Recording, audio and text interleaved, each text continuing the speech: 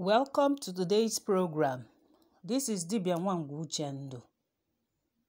Ndị be anyị ndewo no nke onye chiri nya zere. Ama m n'unu nọ mma. Ndewo no daalụ. Happy New Month. Good day, good afternoon, good evening, good morning, wherever you are in any part of the world that you are listening to me. I wish you success.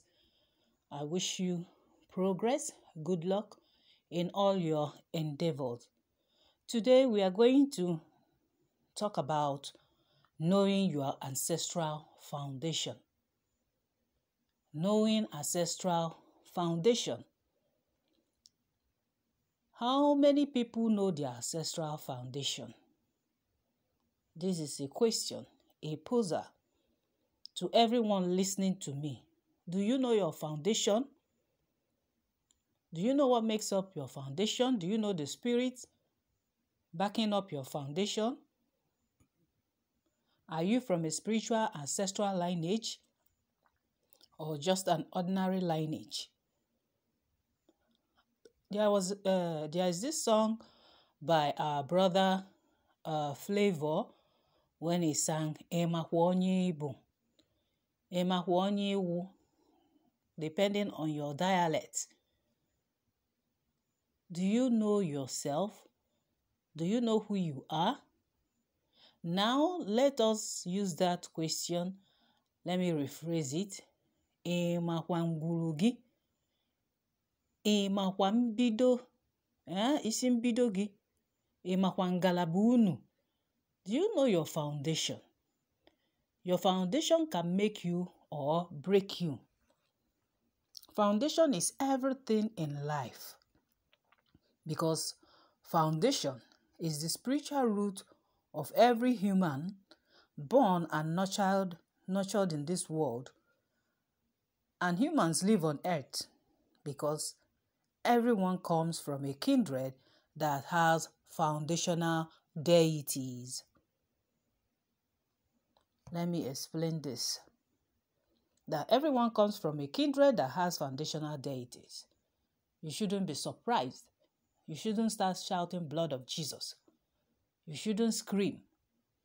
Don't be like an ofeke, somebody who doesn't know anything concerning ordinary spirituality. That is when the term ofeke is used. There are deities. Enwere mmụọ na-eche ngwuru unu, ngalaba unu. There are spirits protecting your foundation. Do you know them? This is what you should find out. This is what makes you who you are. This is what makes you a distinct person, whether in your character or behavior or otherwise. Do you know these deities? Because once deities are mentioned, people become afraid. More. Some call them alusi. Do you know them? Do you know those spirits protecting your family? Do you know the ones in charge of fertility? Do you know those ones in charge of war? Because they have so many functions. And knowing them will help you a lot. Knowing their function will help you a lot. Knowing them will make you live a stress-free life. Knowing them will also enhance your capability on earth. Knowing them will erase every iota of fear, of doubt that you have harbored for a long time. For such a long time in your life. Knowing these foundational spirits or deities or your foundation will help you eliminate hearsay. It will help you to balance well. It will help remove every obstacle, every hindrance on your path. Moreover, it will help you know who you are. If you are in doubt, if you have gone for spiritual consultation, yet you don't want to believe who you are, especially those who are called to serve humanity and mankind using natural elements like air, water, wind, and fire. It will help you know why you are choosing to serve, why the Spirit chose you. It will help you to know. It will help you to know your mission, your vision. It will help you to have focus when you have now become familiar with them.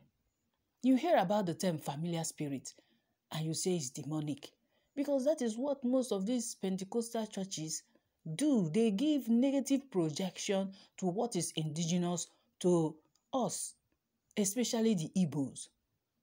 Church emega anyị wa church mela 30 ndị be anyị na-ezuzu na-akpọkwu akpọkwu fafu eziokwu ha na-asịsa asị. That is what religion has done to many of us. You lie with, in fact, with aplomb. You lie as if you are saying the truth, whereas you know deep within yourself that you are lying. You are so hypocritical, you are so wicked, so cunning, so conniving, so sneaky, so jealous and envious of people's progress. This is what Christianity promoted. It promoted it so much that it is as if it has become part of us. Mostly those in church, in organized religion. Organized religion has projected a lot of negativity in our society, that it has affected our community and communal living. Everybody is now afraid of each other. People build houses with high fences, because they are afraid. Afraid of who? Your brother, your sister, your aunties, your uncles, your relative. That is why most times, if you know your foundation, you don't have to entertain any fear. You don't even have to nurture it. Once you know who you are, you become confident. Your self-esteem, skyrockets.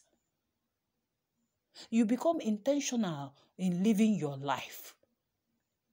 Even though people complain about you and say you are this, you are that, hence you know within you that you do not do evil to any man or woman, that you are on the right path.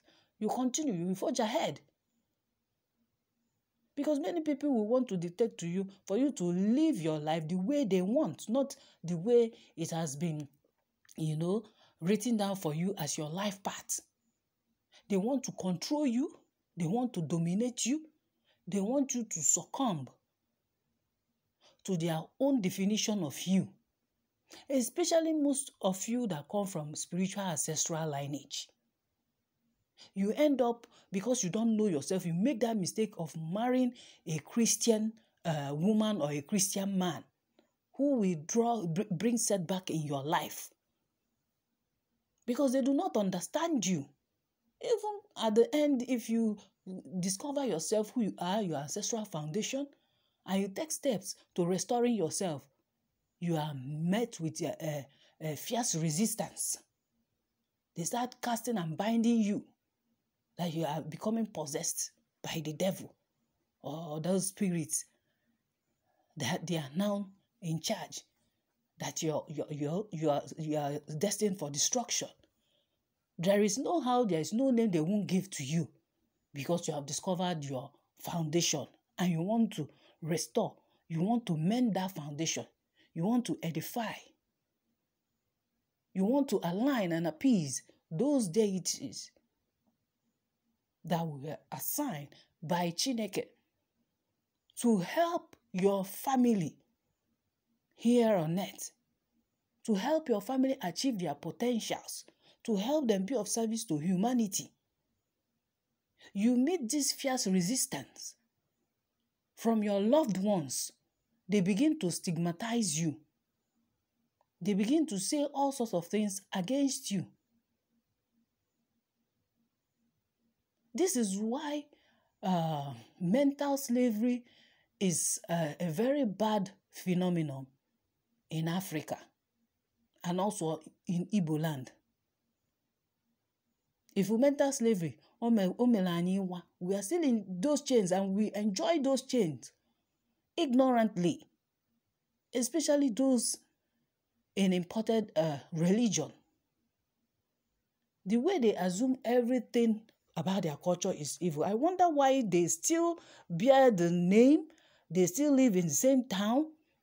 I wonder why they are not, yet running away to live in those foreign countries that brought that religion to them. They are still living on those ancestral lands. They live there, you cast and bind your root, you cast and bind your foundation. Well, the funny thing is at the end of the day, they are doing same to themselves. If you fire your foundation and your root, it yourself you are firing. So you still receive it back. Like a back. That is how it's going to reflect. That is how it's going to bounce back on the sender of fire. The one funny thing about this prayer point in Pentecostal churches is that it makes them look like caricatures.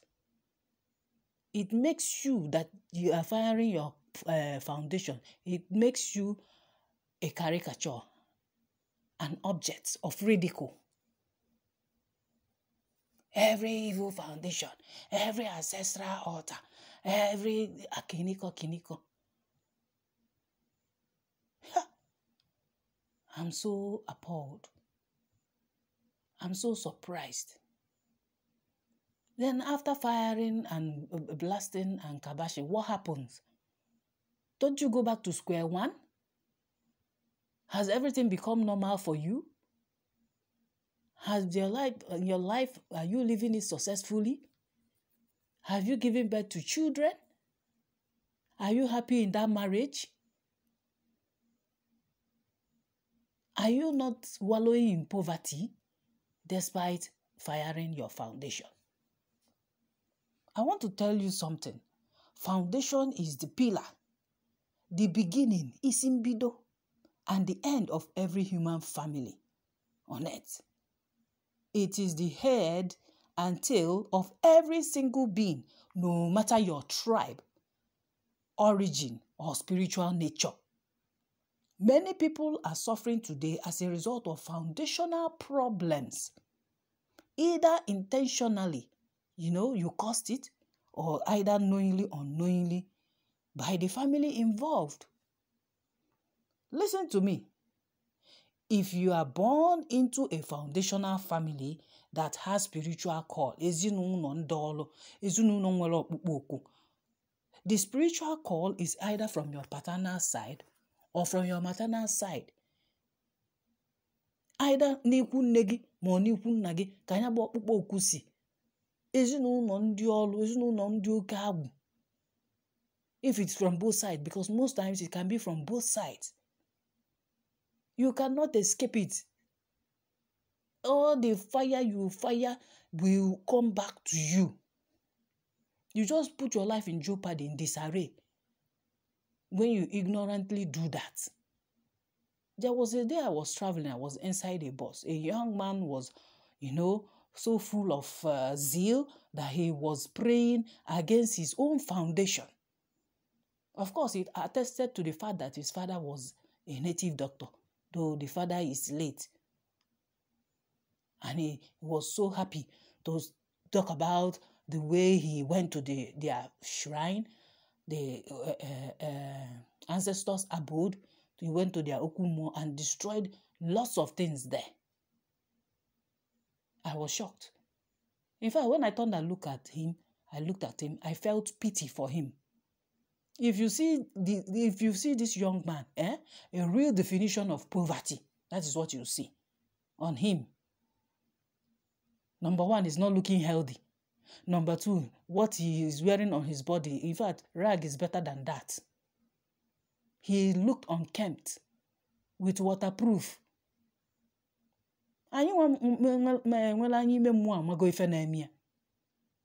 Because those ancestral abodes, ancestral altars that he destroyed, they are dealing with him.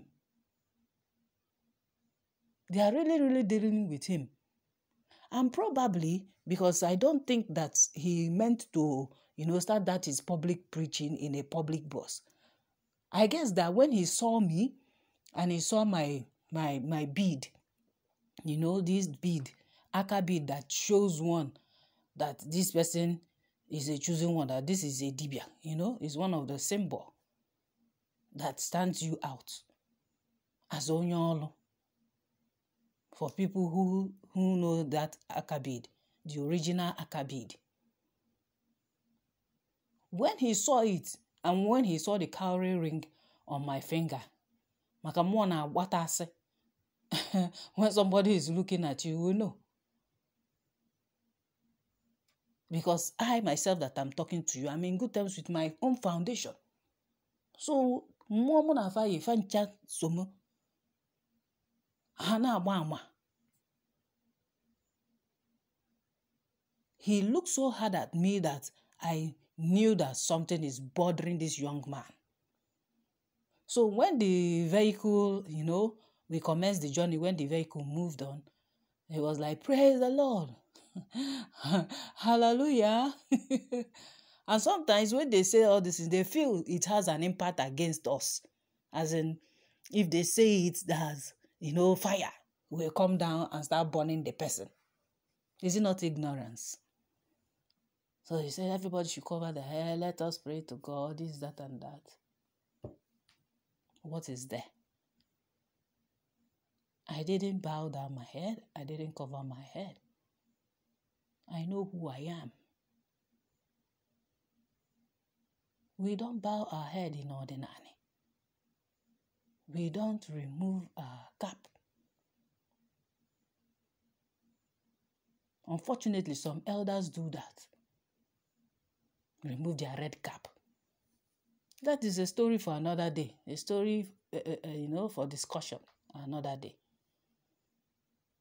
So in defiance, he felt that I defied him. He started, preaching against native doctors, against indigenous doctors, against DBS, thinking I would take offense. I didn't take it as anything. But my worry is that this poor chap does not know his foundation. Now he's misusing his gift. He doesn't know his area of call, doesn't know his area of specialization. Why? Because he's still ignorant and his eyes of understanding have not been opened. But I guess by the time by the time those spirits, mmụọ ndị anwụ mejọrọ o ji emebisi ife okwu mmụọ ma ile na nne ya ji bụrụ dike. By the time they finish dealing with him, he will be begging for death to come. Death will not come until he goes back to repair those things. Oh, that is how it is. That is why I pitied him, because he does not know what he's doing. Omaro meme mana emesia anya ga-efo. His eyes of understanding will be open so that he will realize what he has done to himself, against his family, against everything that should work for him. Because this kind of people, they believe they are warriors in Christ, soldiers of the Lord, or what do they call them? Prayer warriors, or whatever name they choose to give themselves. He believes he has achieved a great feat by destroying all those things. Instead of you to destroy those things, why don't you stay away? Why don't you stay away from that land that nurtured you, that made you who you are? Then you married your wife, you're still living on that land, you inherited it. Why don't you disinherit the land and go and buy your own land, build your own house, and stay away? Aside from that, can you stop that blood, that DNA in you that shows that you are from such foundation? Is it possible? It is not. So there are things that we should be very, very careful when we embark on. Rather than ignorantly and stupidly, destroying things and destroying your life unknowingly, why don't you stay away from those things? Leave it. until the person who is supposed to take charge answers that call and start taking charge of it. It's as good as, being respectful to your ancestors, to those foundational spirits. So if you are born into a family that has spiritual call, you had better be careful. Because most times, they don't know. They mislead others. They burn themselves up trying to prove, stubborn or macho against their foundational spirit or their ancestral, lineage. The family genealogy can be from your great-grandfather or mother's side or even great-grandmother's side, depending on how the foundation stands. Now, do you know how that foundation stands? Do you know on what covenant it was established? And you go there, in a prayer warrior, in a pastor, in a prophet of imported religion. Maka ụka bịara abịa, ọdịnala dị, ọ ga-adịgidekwa wee ruo mgbe ebighị ebi. Ọdịnala ga-adịgide. There is nobody that can stop it. All the spiritual, all Chineke kere nya bụ agbụrụ, weta nya bụ ọdịnala, njirimara Igbo, our own indigenous spirituality, or the bende dịrị ha. And you, because you feel you have acquired power from the strange J-boy who does not have anything to do with your ancestral lineage. He doesn't even look like you. Inferiority complex has made a lot of people deviate. They have made a lot of people to stoop and succumb under white supremacy. That everything white, everything ndị bekee wetara na onyanwa ka mma karịa nke anyị nwanwe ndị isi ojii. Some go to the extent of saying that thanks be to them that they taught us a lot of things. If not for them, we will be running around naked. Do we know what is phone? I want to tell you today that civilization started in Africa. Every development started in Africa. The things your forefathers invented, you are so blind to see it. Now you can go to Google and make your research about blacks and black inventions all over the world. Make your research to know what Dibia Wangu is saying. Because our people are so in tune with nature that the first thing they invent or try, they use nature to project it. Wood carvings, so priceless. The spoon you are using today was first carved as a wood. Now, these copycats will now come and say, okay, they did it, they using wood. Let us use aluminium to make our own spoon. Between the two, who are the originators? Who is the original? Which one is the original work? And who copied who? Is it bulletproof? The first person who invented it was a black woman. There are so many things our people need to make a research on. In fact, the information is out there. But because we don't read, reading is not in our culture. That is why it's as if things are hidden from us. We need to wake up to know who we are. Know your foundation. Know how that foundation was built. Know what was used to build it and how it was sustained over the years before you became aware, before it came to your own generation. A generation and rope down everybody to be in bondage.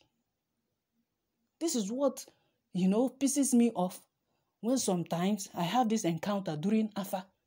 You see someone being bold enough to say, hey, I destroyed this, I destroyed that, because then I was ignorant, I didn't know. I will ask the question, even if you are ignorant and you don't know, why didn't you leave all those things? Why? Still, because they know that you are their blood. Their DNA runs in you, their gene. That is why most of you, they don't kill you outrightly. But the kind of suffer where you go suffer, no be person go tell you. Until your eyes of understanding will start opening up. Before they will realize. And to repair those things, no be my mind, no be beans. You will spend a lot of money that will run into millions to repair altars. Those you kumo, those you akwali, those you ndiche. Maọbụ mmụọ na-echekwa unu alụsị. Because they had your goodness in mind. Use your forefathers. Onwere covenant ịgba ndụ fa banyere ya ka ha ji ife mebe ụmụ ha. None. It is for your protection, and whatever they did is obtainable. In those days, in their era, they did it to protect families. They did it for blessing, for prosperity, for success, for fruitfulness. You name it. Now, out of ignorance, you are terming everything evil and demonic. You are now battling the same foundation that stood for your forefathers. Are you not a saboteur? You have sabotaged the family by destroying those things, by renouncing your foundation. The only way I counsel people is if you find out that foundation was, founded in falsehood, using evil things, that is where you stand to correct it. Some will say, and the rest of it. If you find out, na bido tata gaba na ya ma nyezi gị mmadụ na ya pụrụ ime na efe ị ga na-eri. Mmụọ na-achọkwudi onye ga na-enye nri ka ọ na-adị happy na function ọfụma ojebelu gozi. They behave like children. They will become happy with you when you recognize them, when you align with them. And what if farmer mefolo gị depending on their function and capability. Inwere mmadụ ị na-enye ya kama na efi inwe ike wule efi Igbo replace ya na ma ọ bụ ebune na ebune na-edu ude. Very simple. Rather than, in fact, majority are spreading falsehood because I'm yet to see. Even if it is worst case scenario, yes, you can revert it.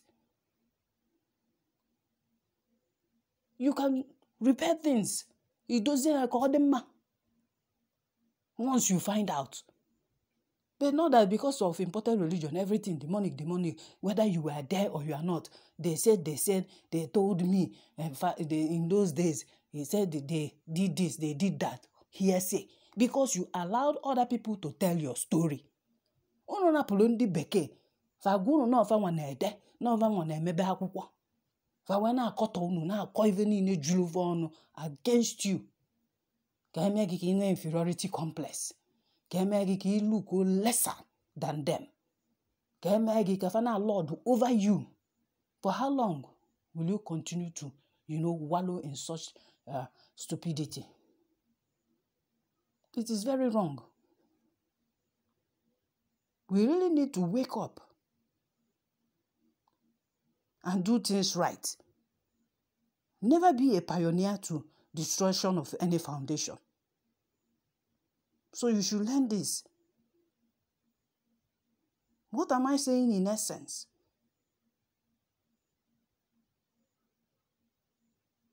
That you are aburu. If you have a solid spiritual foundation, anyone born in such family will never succeed without being respectful, paying attention, and being in good terms with their foundational deities in their kindred. You have to be in good terms with your those foundational deities. I will mention them to you so that you know them. Because I always say it, that 90% of what you do here on earth is spiritual. The rest is just 10%. So if you succeed with the spiritual aspect, you will progress, you will flourish. The sky will be your starting point. So depending on how that foundation stands, how does it stand today? How is that your foundation? Since you have discovered it or you have not, I want to know.